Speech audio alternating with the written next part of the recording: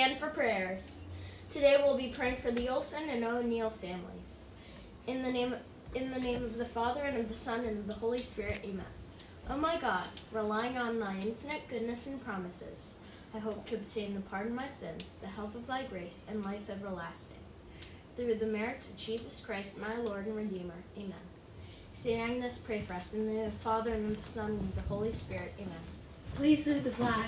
I pledge allegiance to the flag of the United States of America, and to the republic for which it stands, one nation, under God, indivisible, with liberty and justice for all.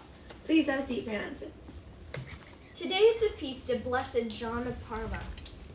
Blessed John was a man who led by example. He was the 7th Minister General for the Franciscans and was born in Parma in the year 1209. He was very humble and truly walked humbly with God. He was the only Minister General to have yet walked the whole earth where there were Franciscan monasteries, and he always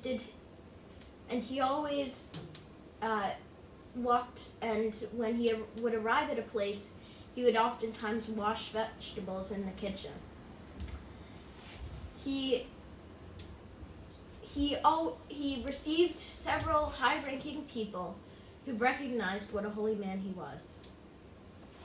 Good morning. Today is Wednesday, March 20th, and it's International Day of Happiness. Did you know that comets smell like rotten eggs? Ew. For the weather today, the high is 64 and the low is 40.